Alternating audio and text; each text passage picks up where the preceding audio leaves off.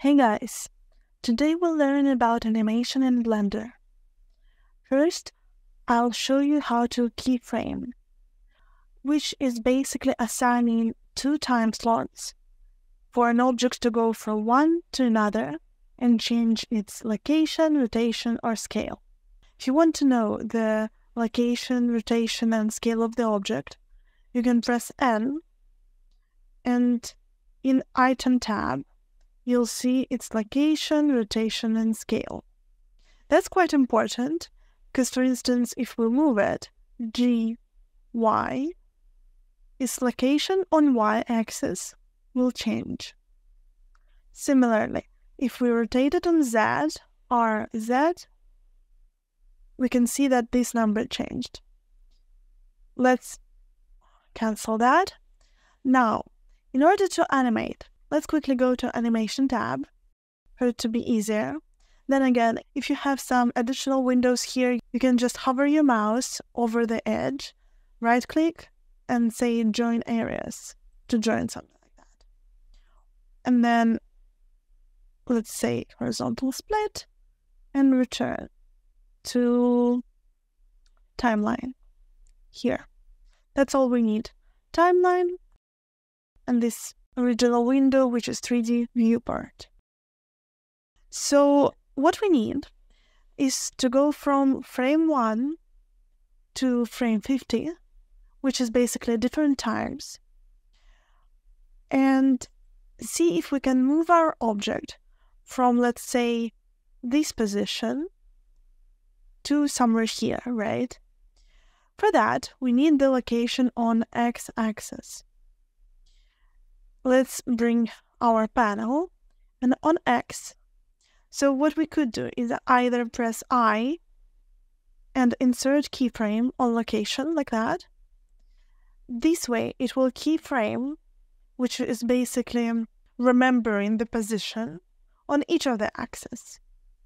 And if we want it to just remember the X-axis, then let's cancel it and hover our mouse over X, and then right-click, insert single keyframe. And it will just remember the X location. So what we are doing next is going to frame, let's say, 50, and we can move it by, let's say, 2 meters, either by pressing G, X, 2, like that, or just by pressing 2 here, and then again, right-click, insert single keyframe. And that way, magic happens. It moved. If we press play, we'll see that it slowly moves from one place to another. And if we wanted to go back, we can select just these keyframes. You see that they became yellow and these didn't. And then Shift D to duplicate and put them here.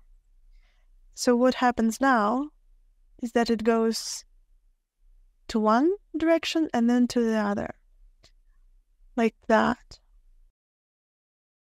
Okay, and then if we wanted to be not 2 meters, but let's say 10, we can press 10 and then replace single keyframe. Now we can see that it moved here, like that.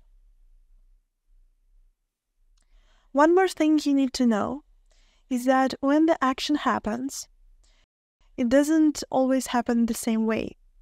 So, for instance, here, if we press A to select all and right-click, we can see interpolation mode. If we check the animation now, you can see that it slowly starts, and then it kind of slows down before coming to this point. But if we change the interpolation mode to linear, we'll see that it has the same speed throughout all the animation. If we wanted to change how our animation looks, we can split the window and go into Graph Editor. Okay, now let's quickly close this one, and then under View, let's say Frame All. So here, you'll be able to see 3 points. This is our location of the object on the x-axis. And if we select all here and then interpolation mode, and then set interpolation mode to Bezier, you'll have these handles here, which will allow you to change the action. If we make it to something like that, it will move from one point to another more gradually. So first slowly, then rapidly, then it will slow down again. And you can see it on the animation here. So this basically creates a more interesting looking animation and sometimes more realistic looking as well. Again, if we wanted to change something other than X location, but for instance rotation as well, we can insert keyframe. Let's do it the other way. I, rotation, and then on the 50 frame, let's change Z rotation to 360 and insert single keyframe. And now you'll see that it rotates and then goes back. And if you just wanted to, for instance, turn 360 degrees, you can delete the X location here, just this one, delete, and it will just rotate. And then if we end the animation at 49, as we don't want the first and last shot to repeat, let's see how it looks. Yeah. And then again, it slows down. So if you don't want it to, select all, right-click, interpolation mode, linear. And now it should be consistent. So for instance, if you post on Instagram or anything, you might want something like this, right?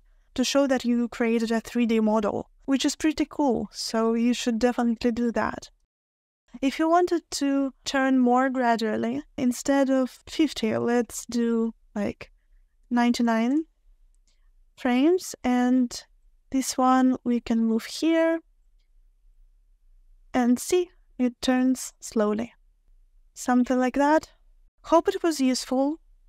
Thank you guys for watching. Leave a comment, let me know what you think, and I'll create one more video for what is called shape keys animation.